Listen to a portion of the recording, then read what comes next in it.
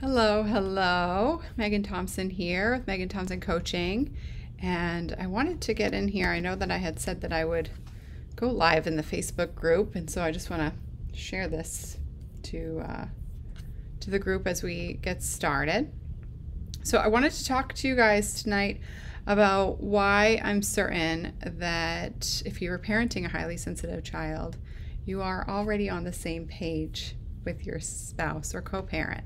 One thing that I think is super important when we're dealing with parents of highly sensitive kids is I hear from a fair amount of you that you're struggling. Hi, Paula. Good to see you.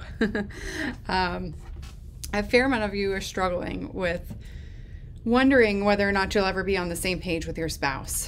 And so when you think about the fact that traditional parenting strategies don't work for parenting highly sensitive children, it's obviously super crucial that when you do make changes to change the way that you're responding to your child, you are consistent, right? Because that's one of the crucial pieces in terms of turning around the intense emotions that your child is experiencing, decreasing the intensity of their emotions that they're experiencing.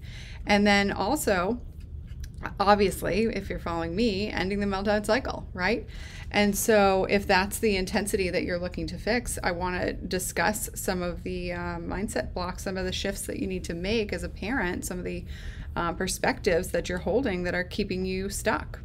So one of the things that I know is crucial in parenting a highly sensitive child is that the change has to come from you as a parent. For your child to break that meltdown cycle, if they are having outbursts, yelling, kicking, screaming, threatening to harm themselves, wanting to die, saying they'd be better off, life would be better off without you or without them, or hitting siblings, etc., you see aggression.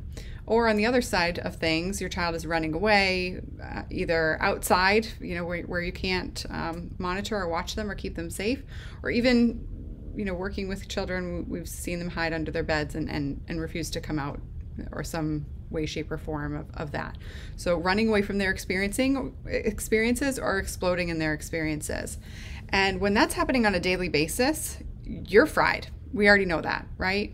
So as a parent, it's super crucial for, if you're in a two-parent household, for both of you to be doing the same thing. And if you're not on the same page, you need to be able to respond in an appropriate way that holds the same ideas and ideals that your child needs to be able to communicate their emotions verbally and non-verbally on a developmental level. So what do I mean by that? What I mean by that is that you as a parent need to be the one who's teaching your child how to communicate their emotions. So you've heard me say this, and we're not going to dive into this today because it's a training for a different day. But highly sensitive children change their relationship to the world and their ability to communicate their needs without big emotions through their relationship with their parents. So when you're looking at how to shift your child's behavior and how to help your child manage their emotions in a safe way, you are the catalyst as a parent. And so one thing that we see frequently when parents are either posting in the Facebook group or just on the conversations that we have with parents and across both businesses, whether that be in the private practice or here in the coaching business, is that one spouse will hold the myth in their heart that their spouse is not on the same page with them, and that keeps you stuck. And so I want to break down 5 lies that you're telling yourselves today that keeps you in this position of not solving the problem. And this is super important because when we think about where these lies come from, and over my decades plus experience in coaching and supporting parents and breaking out of this intensity, it took a lot of work for me to not buy into my clients' stories, right? Because trained as a therapist, we're taught to believe the client and meet the client where they're at. And so this did a really huge disservice for me in my work with parents of highly sensitive children. And so it's something that I actually had to train myself out of. Because if you're looking to break the meltdown cycle, then you need somebody who can help you see outside, see the forest for the trees, right? You need to be able to have somebody see the big picture and lead you out of that. Because when you're stuck in the moment, you have a lot of stories that you're telling yourself about your experiences that are keeping you in that position, a lot of beliefs about yourself, your child, etc. And they are true to you, and they are also not keeping you towards the goal that you want, right? So I've said this before, and it's not often the focus of these lives, because the perspective shifting is only just one tiny piece of the work that you need to do to change this. You also need the practical strategies, right? It's not just like, think about it differently and the meltdowns disappear. You need action, obviously. But we're going to talk about the thinking about it differently today. So let's break down myth number 1, okay? So before I get there, what I want to do is just capitalize on why this is so important. And it stems personally from the understanding that as a therapist, a parenting expert, and an expert in parenting highly sensitive children, it's also true that I am married and a parent, and my husband is not that expert. So I experienced what you guys are experienced in the sense that I needed to train myself to believe the same thing about my husband that I believed about my clients and their spouses. And that's a different skill set than it is, being able to believe it for the people that you can, see outside of yourself. So that's one of the reasons why I think it's crucial for you, because it's not just a matter of knowing it on a professional level, but also experiencing it on a personal level and being able to make that work for my family. Because I have to be able to relate to my husband as a wife, not as a parent coach, right? That doesn't work. I can't be his therapist. I can't be his coach. So he needs to be able to follow, I want to say follow direction, but that's not really the right word. Follow my support and follow my influence in helping him reach the same goals that he wants to reach for our daughter. And in order to do that, I need to be able to be persuasive but not convincing.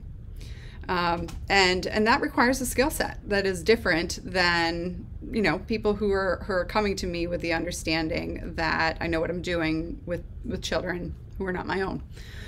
There's a different dynamic, because as any of you who are in a couple or who are out of a couple but still co-parenting, for damn sure that if you're the one telling your spouse or co-parent what to do, they don't take it well. Usually there's a lot of finesse in a healthy relationship where you can't be telling, you have to be working together. So we're going to break down those myths, because this is what's keeping you stuck. And if you are interested and or in need of seeking professional support, it could be the very reason why you guys haven't been able to successfully move towards that as a couple in your parenting journey.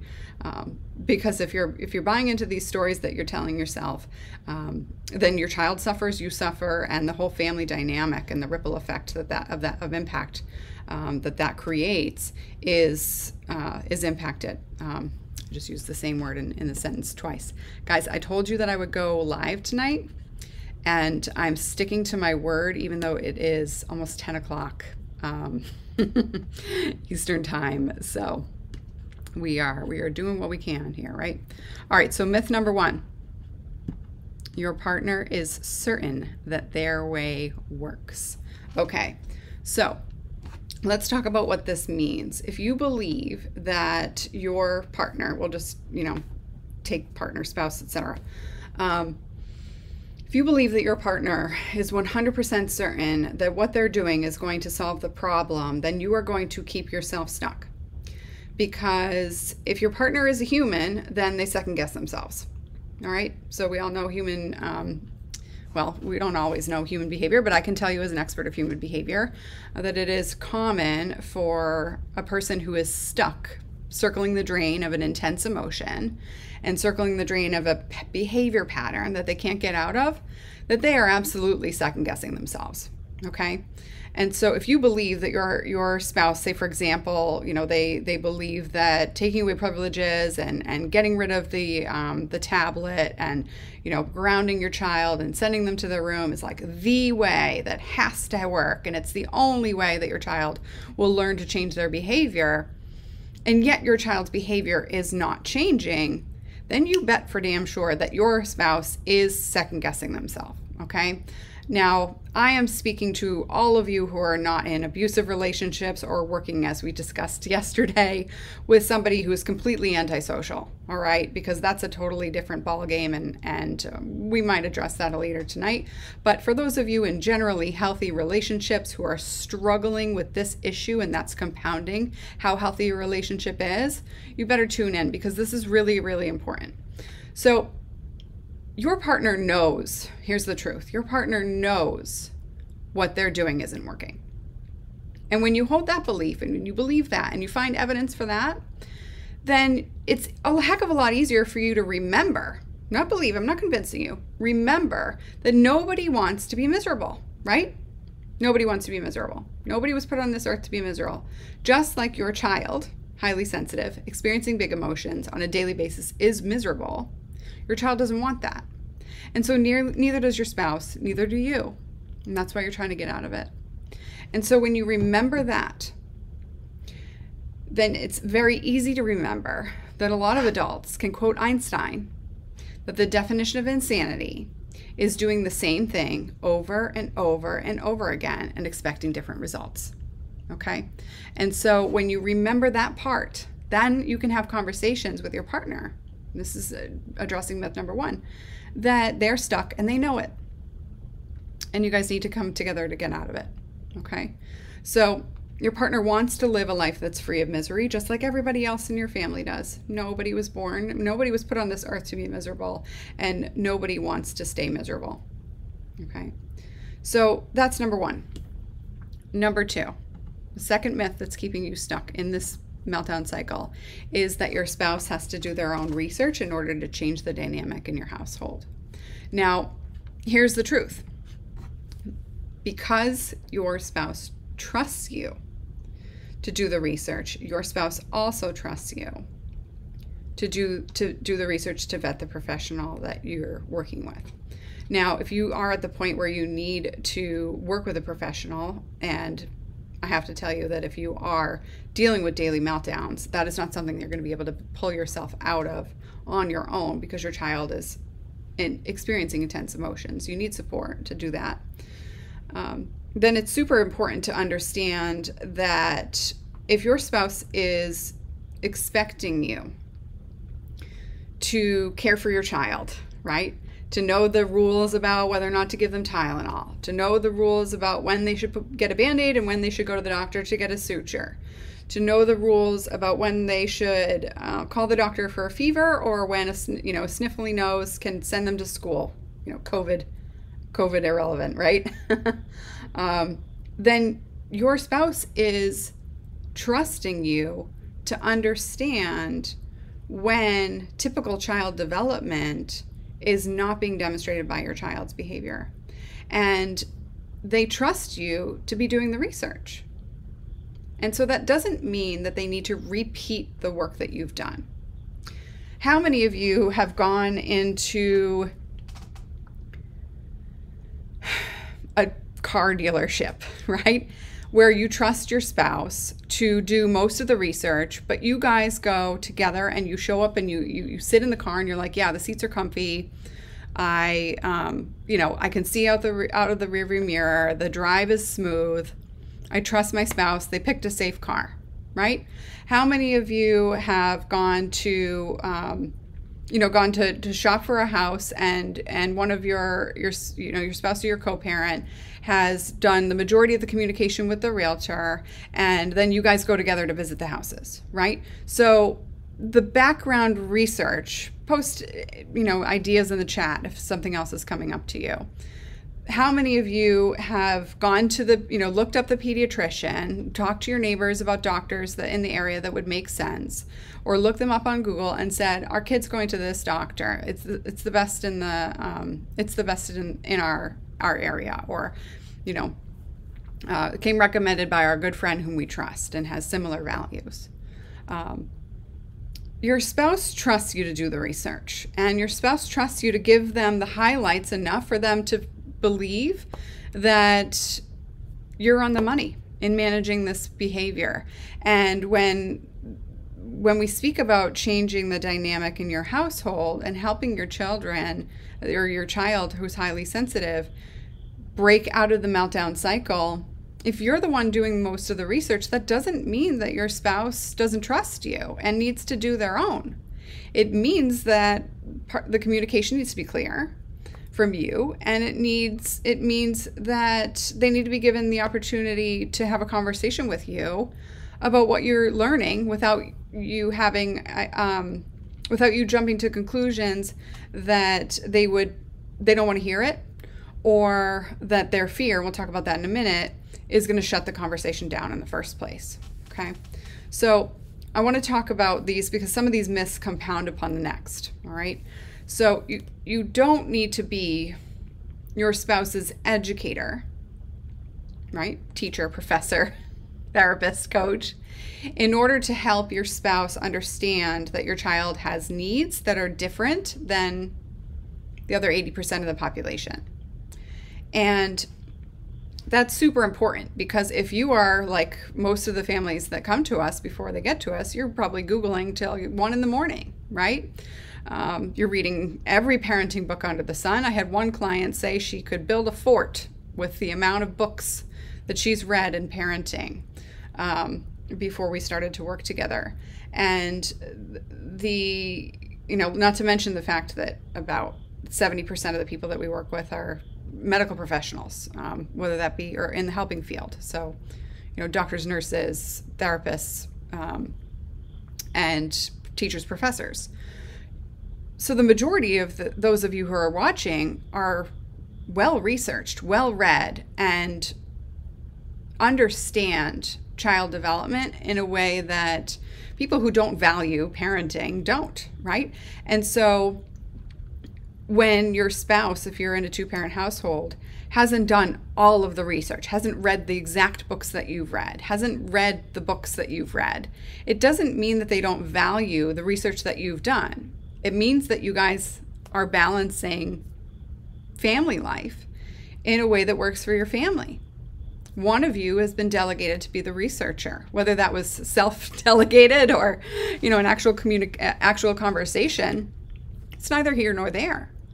And so that's really crucial, because when we think about the concept of parenting and the understanding of the research and communicating the fact that highly sensitive children need to change through their relationship with their parent, your spouse does not need to come to their own conclusion by reading all of the things that you've read in order to trust you that you've read all the things and have come to that conclusion. All right. So they just need to trust you, and you need to decide that you've done enough research for them to trust you, and have a conversation about where their questions are so you can answer them. So myth number 3, okay? Your spouse doesn't trust you to make a decision about when it's time to work with a professional. So when we think about, myth number 2, it was what kind of professional or what needs to be done, or what sort of approach, right? What sort of parenting approach, what sort of method to follow to break the meltdown cycle. That's a different level of research. Another level of research is when you've said enough is enough. I need help. Okay?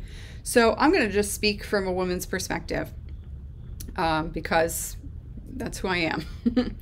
As a wife, my husband does not get to decide when I go to the doctor. My husband does not get to decide my doctor. And he does not get to decide whether or not I'm too sick to go to the doctor. I let him know I'm going, right? And if he needs to arrange childcare, we talk about it. I don't just demand that he be home. I say, I need this. We got to do this together and balance our different roles.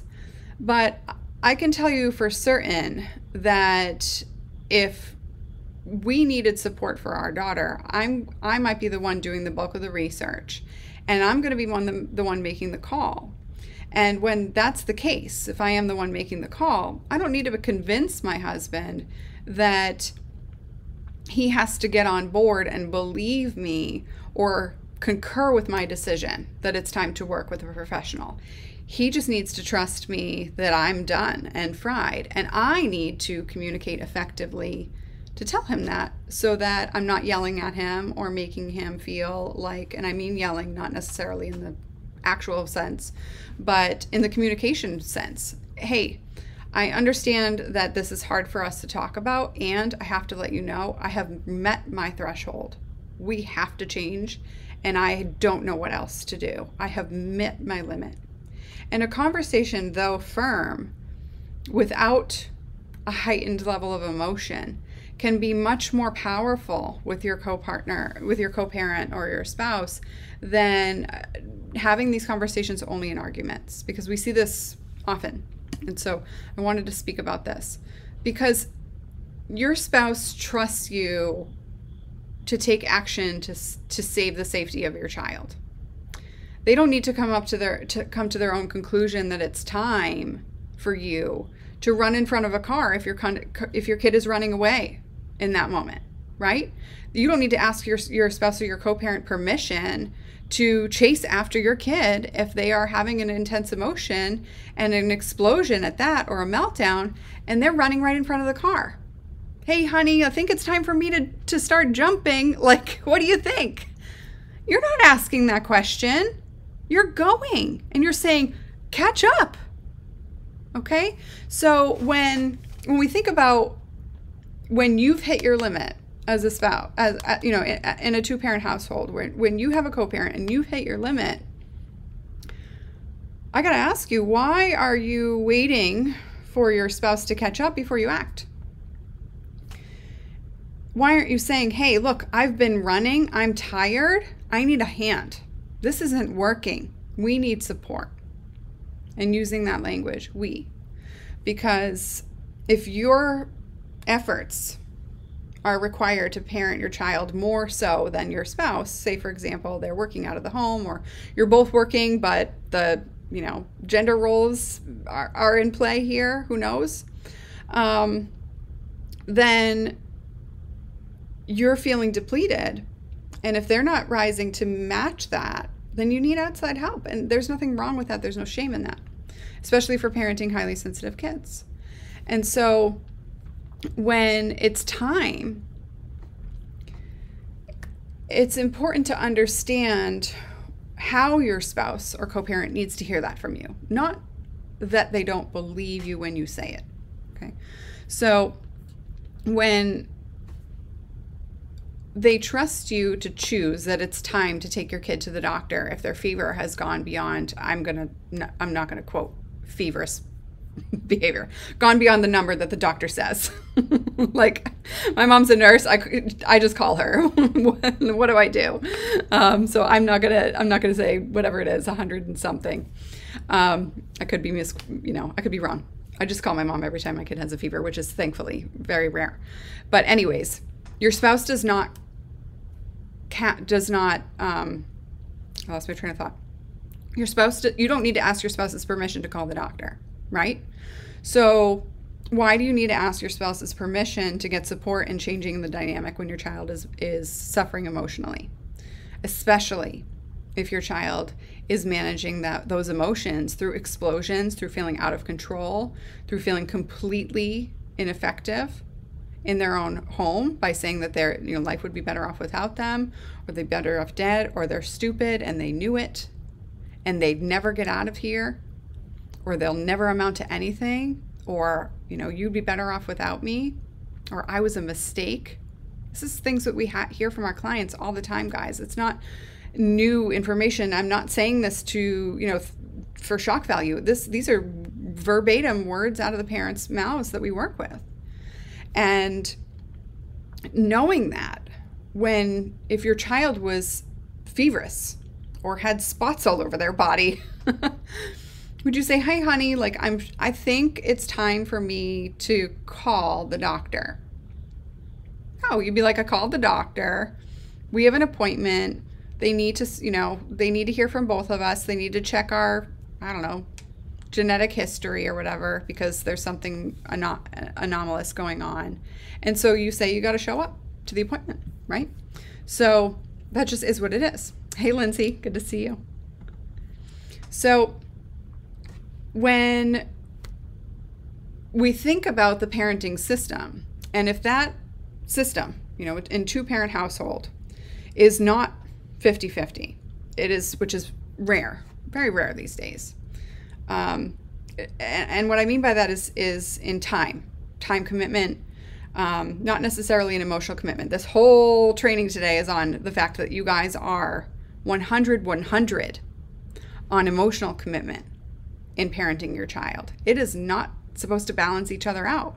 You have to remember that you guys were 100 in choosing to have kids.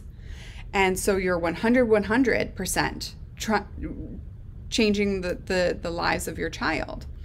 And so when you believe that and remember that of your spouse, then it's a heck of a lot easier to say, hey, look, like this is important to you, and we need to change it now because it's time. Our child has had too much. Our child has had a fever for too long. It's time for us to take them to the hospital. So when you think about changing the dynamic in your household and knowing for certain that you need to make a drastic change in the way that you parent, it is crucial to stand firm in that decision of yours. And firm does not mean to stand in anger, because anger does not demonstrate power. It demonstrates vulnerability. And when your spouse or co-parent sees that you are vulnerable in that moment, they are not going to believe you that you're making a sound decision, because especially, as you know, when you're trying to help your child and reassure them out of fear, it's difficult when they are saying in fear that that they want to stop school, or they want to quit soccer or whatever, because it's too much. I'm not saying whatever to dismiss their need. I'm trying to get to my point here. So when your child is responding in fear and they're screaming it and yelling it and in that fight or flight response, forcefully saying, sending an ultimatum, if you don't do this, then I'm just going to die. That intense forcefulness can't be the same way that you communicate your needs to your spouse or co-parent, that you need to solve the problem, because otherwise they're not going to listen, right? They're going to feel like their back's up against a wall. So if you have a conversation and say, hey, look, this is where we've been, the last 3-4 months, the last 3-4 years, our child has felt out of control in her emotions. And I've been listening to this expert team here at this point for a while now, or even just recently, and they're telling me that this is not normal, and I believe them, and I'm done. And so we need to fix this problem. This is a problem that needs to be fixed now, not later. And when you have a conversation like that, you can allow your spouse to have a conversation rather than be, talked at. So this is hard to do when it comes to our kids, right? Like when we're in mama bear mode, I'm just going to speak for myself. It's really hard to speak articulately and not repeat yourself or talk over somebody, right? And so it's hard to have a two-way conversation. So you need to broach the subject when you are calm, cool, collected, and you've gathered your thoughts. Because if you haven't done that, then your spouse is not going to trust that you are at your limit. They're going to trust that you're at your limit that day. That's a big difference than being at your limit in general. Okay? And so that's going to be super crucial for changing the dynamic in your household for your child, because when you have a collected conversation, your child will benefit more. And then when I want to look at this from an understanding of priorities and balanced priorities in the family. Every family has multiple priorities, right? Health, wealth, wellness, spirituality, emotional health, and stability, right? Safety, all of those things. I didn't number them. And so in a two-parent household, you have the luxury of being able to split some of those, not necessarily 50-50, right? It's all in and all in. You guys are both all in together to manage those priorities. And what that means is that there's delegation going on. And so if you are the CEO of parenting in your household, then your spouse trusts you to be the CEO of parenting in your household. And they trust you to make decisions, executive decisions, about solving the problem. And they trust you when you present that decision and say, this is what we're doing. I want to, get your input and have a conversation about it, but we're going to be doing this, and I want to make sure that you're on board with it. And so when we think about whether or not, you chose to have your kid go to in-person school or virtual school, or, find, as we mentioned earlier, find a doctor, get a tutor for your kid, all of those things, making life decisions, have your kid go to 3 sports or 2, especially being highly sensitive, all sorts of ways that you've been navigating, hang out with this kid who's struggling with his big emotions or not, stay with these friends or not, go on this vacation or not. Your spouse is noticing that not every decision is made together. You guys are not the wheels on the same axle.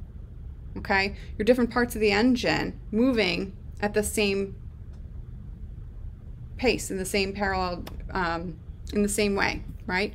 But you're not in, whatever that word is. I'm going to move into a car metaphor, and that's a really bad choice for me in my life. You're not mimicking each other, right? Like, you don't have to, you can pivot and you can work together. So I'm speaking in these broad terms because anybody who's in a healthy relationship or a lasting relationship in a 2-parent household knows for certain that you guys don't make all of your decisions together in sync, because you would be paralyzed with your decision-making process. Like, nothing would get done, right? So what it means is that if child rearing and its responsibility was primarily delegated to you, likely because you're watching this video, unless you're watching this on the replay and you're playing it for your spouse or with your spouse to have a great conversation, then it's important to understand that your spouse trusts you to do that. And so you need to believe that, because if they didn't trust you, then you wouldn't be making decisions, would you? So your partner has been watching you carry the weight of this intensity for a very long time. And they have been caring about you as you carry this weight for a very long time. And they trust you to tell you when the weight is too heavy to bear. I think of that Atlas, right? The statue. Parenting a highly sensitive child, I know all about it, in the sense that, growing up with my sister being highly sensitive, my mom lived on the edge of fried for a long while growing up. Hairpin trigger, just by nature of struggling to support 3 kids, right? So that in and of itself is hard. And one who needed more of her than the other 2. But all children need you as a parent, right? So, I only have 1 kid, and she is on the, less intense side of the highly sensitive spectrum. And, in terms of the fact that she's very perceptive and bright and curious and compassionate, notices the emotions of others. But her emotional regulation is in check. And so when we think about, and that's taxing, that's hard. It's hard to parent. But it's not impossible. It's not devastating. It's not tiring. It's not exhausting. It's not frustrating on a daily basis. It's not woeful. And it doesn't fry you. unless you're stuck in the meltdown cycle. And the meltdown cycle looks like daily or multiple times a day or even every other day, walking on eggshells, living on glass, right? Not knowing when the other shoe is going to drop. You're holding your breath. You're wondering what's going on. You're waking up with dread or going to sleep with guilt or both. And that is an internal experience that your spouse needs to trust you and does trust you to tell them when you've had enough. So if you did choose, and I mentioned spouse, but this is partner, co-parent, etc. You guys chose all in, 100-100 to have a kid, 100-100 to stay together, 100%. This is not a 50-50 game, guys. And if that's feeling confusing, I've got a great relationship coach. Reach out to me. She helped me make that distinction in my relationship with my husband a while ago. But when you remember that you're both all in, then you can remember that when you were both all in, you both committed to tell each other when you've had enough and you need help. And that doesn't mean that you both have to be at that level in order to get the help. It means that you need to have an open, honest, and lovingly firm conversation with your partner and say, I can't do it anymore at this level, right? The definition of insanity is doing the same thing over and over again and expecting different results. So let's move on to myth number 4, because I spent a fair amount of time talking about number 3. Number 4, huge, okay? Your partner isn't as committed because they often refuse to try new things. Lindsay says, I like how you explain things. Makes sense. Glad to help you with this. Absolutely. I'm glad. So here's the deal. Change is hard. Change is hard unless you've hit your limit, right? Now, if you're numb to living in the daily cycle of meltdowns, day in, day out, for months, years on end, then you've hit a baseline of chaos in your mind, in your body, in your soul, in your household, in your environment, and for your child that feels normal to you. And so when we think about getting you out of that, because you're two different people, you guys have a different understanding of how much normal you can take and where your breaking points are, right? But when you said, I do, or when you said, yes, let's move in together, or when you said, I want to have a kid with you, or I want you to help me raise my child and raise my child together, or however you decided to co-parent, you made a decision and a commitment to that relationship to communicate your needs in a healthy way. And your spouse trusts you to do that. And so when you don't do that and hold off, then you betray that trust and that breaks the relationship. And your spouse is expecting you to let them know when enough is enough. So when it's gotten to that point and enough is enough, and they say, oh, I don't really think enough is enough, that doesn't mean that they don't believe you. It means that new things are hard and change is hard, and the only thing that's constant in life is change. So it's up to you to say, I know, and we still need to do it. Okay? So two things are true at the same time. Your spouse is having a hard time with change because there are a fair amount of people in the world who fear change. And you still need to fix the problem because your child is suffering, especially if they're threatening their lives, or if they're at the point where they're saying, I hate you, you don't love me, because threatening their lives is the next step along the line, guys. I've been doing this for way too long to sugarcoat it with you or to pretend that that's not where you're headed. So you can't, when your spouse, that was not a Freudian slip, might be.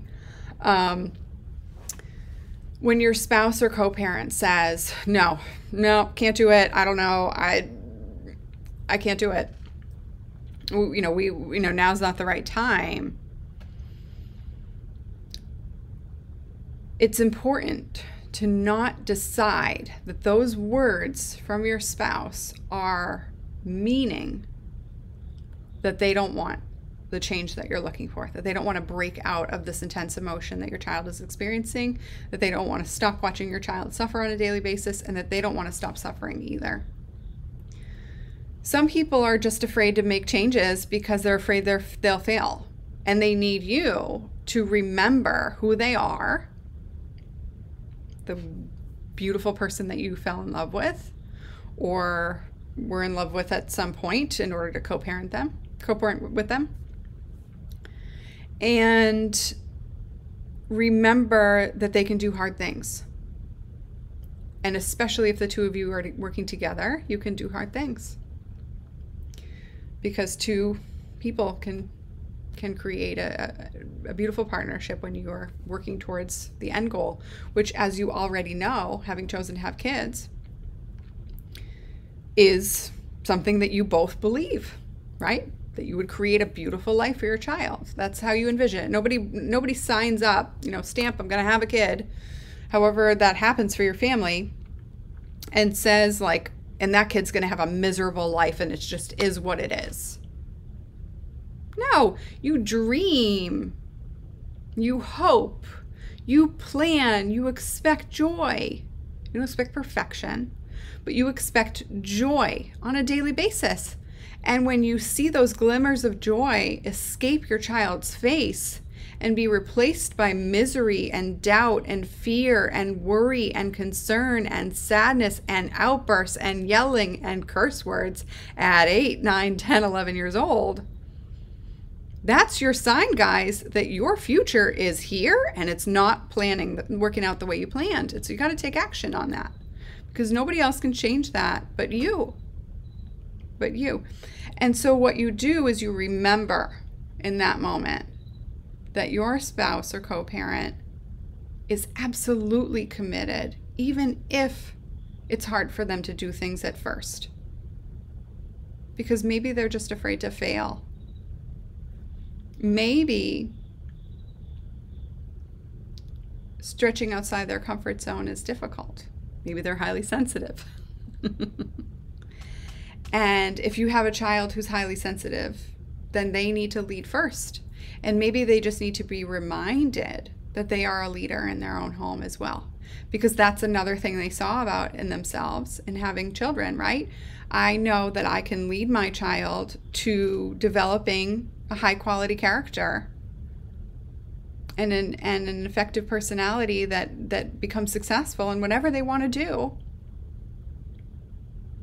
so that I can have children, raise them, and then play with my grandchildren and not also raise my grandchildren, or play with my grandchildren and not also house my child, right? So you have an end point within which your child needs to have skills in order to be self-sufficient. And so that success might look different for any child. But when we're thinking about highly sensitive children, you need your child to be emotionally independent so that they can then be financially independent, academically independent, and interpersonally independent, so that they're not needing you to solve their problems and, while holding down a great job, still are living in your basement. So that's super crucial. And that's not something that you just magically expect and hope for when your kid hits 16, right? When you're like, oh snap, my kid's got 2 years to figure this stuff out. 1 year before they start applying to college, if that's one of your dreams for your kid that you want to create for them, if that's what they want for themselves. And so now's the time to observe, hey, look, here's where we're headed, but this is where we wanted to go. So I know that this is hard for us to have a conversation. I've hit my limit, as we discussed in myth number 4, and I know you're committed to solve this problem because you chose to have kids and you chose to parent and you chose to help us weigh and uphold all of our priorities in our household. And so that means that you delegated some of that to me. And so here's me using my delegation card because I've been spending more time in that area of expertise in our household as the CEO. And so whether it's necessary to change, whether or not your spouse is capable of change, and whether or not it is comfortable for them to change are three very different things. So if your spouse is not comfortable, I don't often give relationship co-parenting advice in this, so I would say child. If your spouse or co-parent is not comfortable in making changes, that does not mean that it is not necessary and that they don't need your support in remembering that and making that decision and making it now. Because when you notice that your child, and you are certain that your child needs that intense change in their lives to break out of the intensity of their emotion, then you need to remember that when you're having that certainty of, I know this is hard for you, and I can still help you find comfort in that, and we'll figure this out. So you can't do that with your panic pants on. You can't. If you're panicking, oh my gosh, my spouse, my co-parent doesn't believe that this is a problem. They say, no, we don't need to fix it. Oh my gosh. My husband does this whenever I whenever I say something that's a little, I'm blowing things out of proportion. He goes, oh my gosh, like runs around the house like a chicken with its head cut off. I married him for his sense of humor, and it's also true that some of the time his sense of humor doesn't always land the way I want it to land in that moment, because at that point I'm mad, I'm frustrated. I want him to listen to me being frustrated, right? No. He's going to do the opposite of that so that I chill the freak out, right? Because that's why you married your spouse, or that's why you're together, right? Because you balance each other out. When one is freaking out, the other one is holding steady, finding levity, looking with things in perspective. So don't shrink in that moment. Oh, you're right. You know what? I haven't been, don't shrink in that moment. Don't become Gollum from Lord of the Rings. Yes, master. No, say, hey, I know you're going to have a little freak out. We'll talk about it in the morning. Maybe your timing was inappropriate. Been there, done that, right? But it doesn't mean that you table it for 2 months. It doesn't mean that you scowl and you research and you keep Googling trying to figure it out on your own. It doesn't mean that you forget about it. It means you put it on a reminder on your phone and you have the conversation again tomorrow and the next day and the next day, and until your spouse or partner says, okay, this is obviously very serious. You don't need to, torch the place in your house emotionally. Obviously, I'm not saying you're going to go, light a fire to your own house. Your kid's already on fire with their intense emotions. Your spouse or co-parent sees this. They see it, right? And so when this is happening, it's important for you to notice that and then hold steady that your spouse or co-parent will also remember that. Remember that you are the one whom they have trusted to make these decisions and to help them act on them. Doesn't mean they do the work. Doesn't mean you script, talking for them. Doesn't mean that you are taking away all parenting rights or all parenting input. But it means that if they've delegated major decisions about your child's health, health and emotional health and well-being and to you, then now's the time for you to make that decision and say, honey, we've been having these conversations. We haven't been able to fix it. Now's the time. I know this is hard and we can still do it and it's necessary. You can't do that acting like the sky is falling, whatever that guy is, Chicken Little. I think that's the right word. So, the right story. Ask them if they're open for feedback in that moment. If they're yelling, obviously, they're mad, right, at your child. Now is not the time to be like, honey, are you open for feedback on your approach? Right? You definitely want to separate your spouse or co-parent from your child in that moment, or give them a look or an eye to get them to notice what they're doing is ineffective. And then give them a moment to cool down and say, it sounds like you were really frustrated. You wanted to solve the problem. It didn't work. Are you open to some feedback on that? Because what I notice is that we're both doing things that has us spinning our wheels. Now here's where you are in sync. You're on a hamster wheel, stuck. And you don't know how to get off of it because you're both on the hamster wheel. Maybe on two different hamster wheels, but you're both still stuck.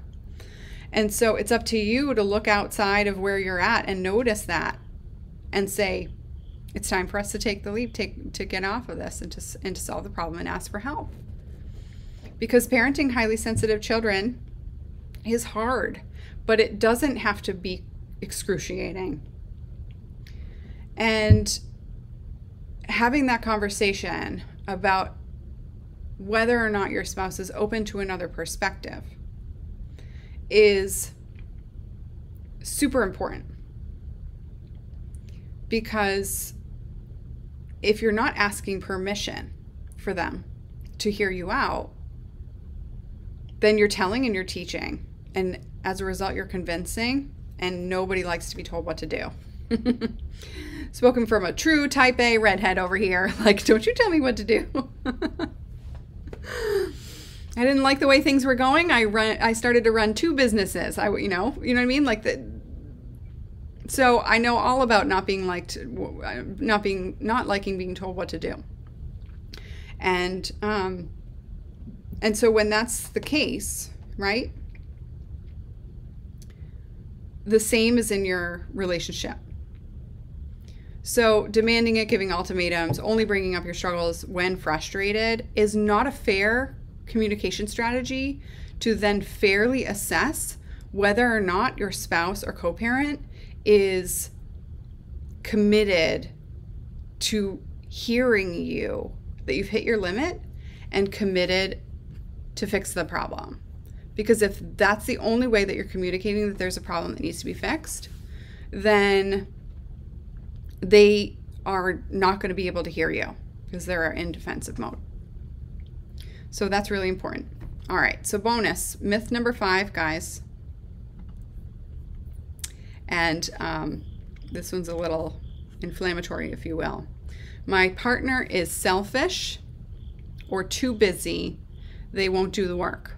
Now, what I often hear, I wouldn't say often, what I sometimes hear from parents is, my spouse is too busy.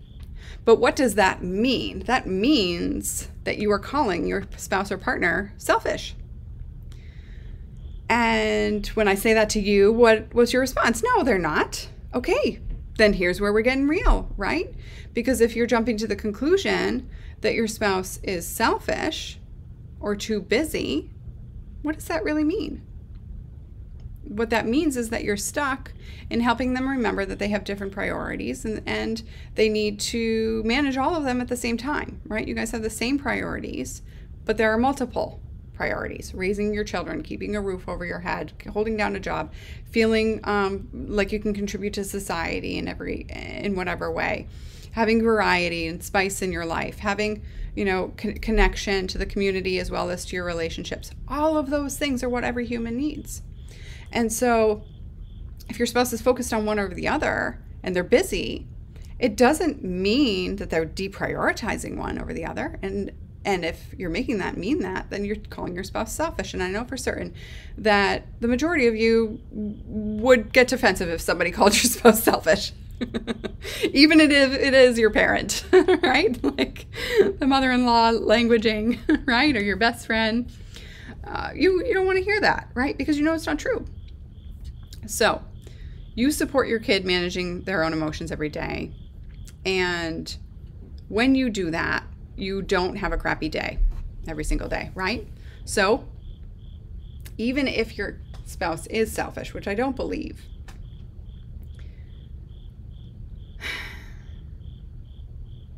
then if they were selfish, they would selfishly not want to have crappy days every day.